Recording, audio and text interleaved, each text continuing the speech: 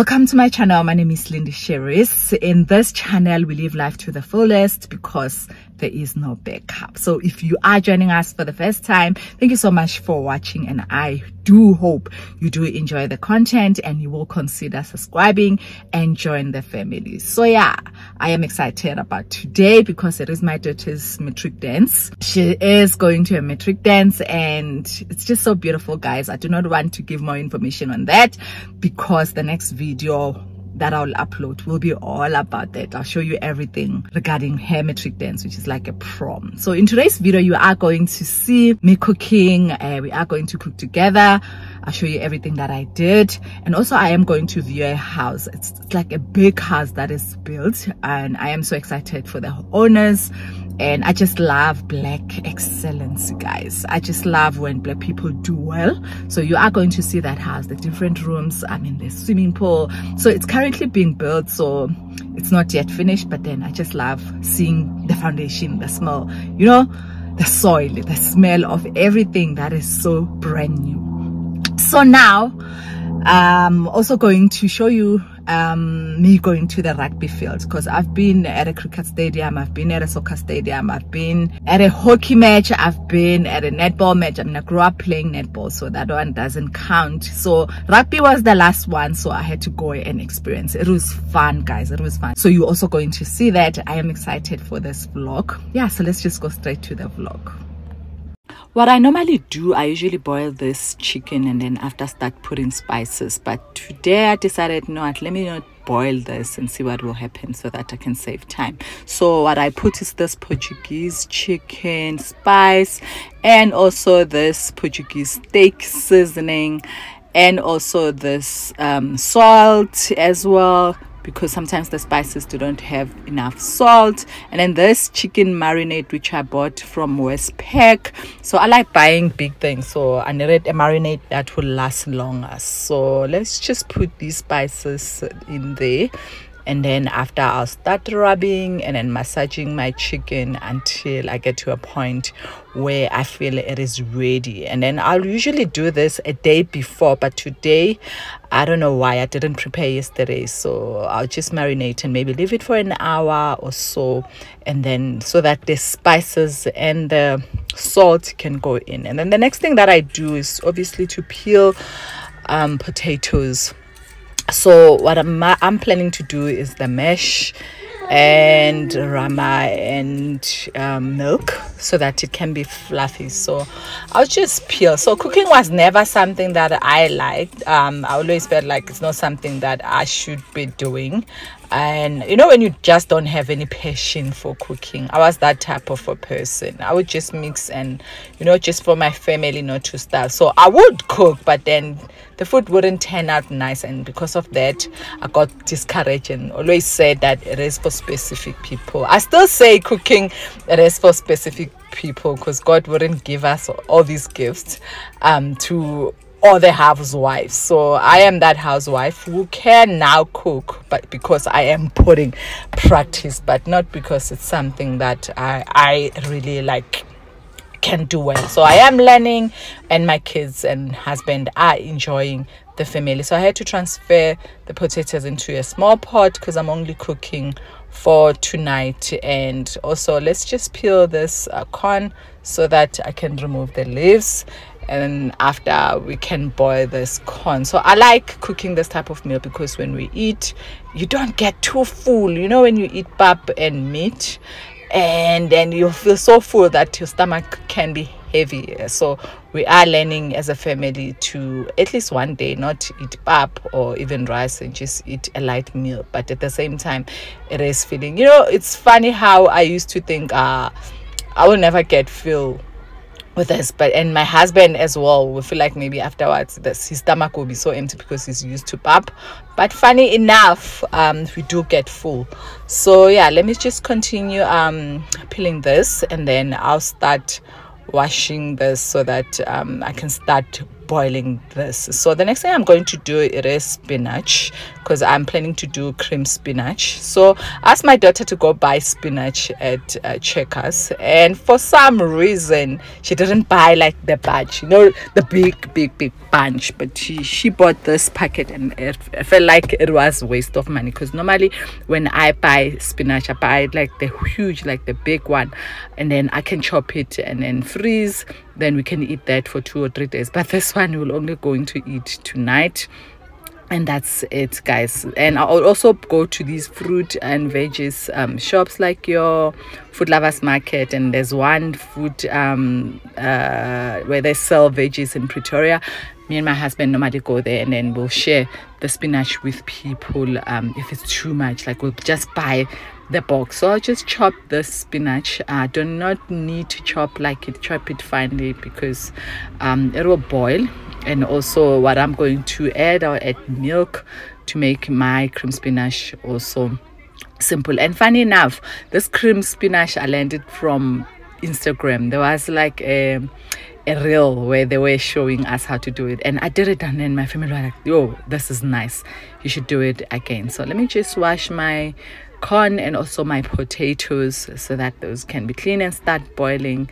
So while doing that as well, we can start with other preparations. And then now I'll put salt on both my potatoes and also my corn, but then I'm not going to put salt on my spinach, because we don't use salt, we use aromat there. So let's just boil. So this can be easy, it's only the chopping that is not nice, and I'm sure I can buy these chopped already, but yeah, obviously it will cost more. So now that my potatoes are soft, I am going to add rama and milk. And guys, I didn't even prepare the measurements, but next time, if you want, I can add the measurements, but it all depends with how many people you're cooking for. So I'm just cooking for 5 people, and yeah, small portions. So you put your garlic and you start frying with rama on the side. Your spinach has boiled, you put it on the side, and then you start boiling this. And while boiling this garlic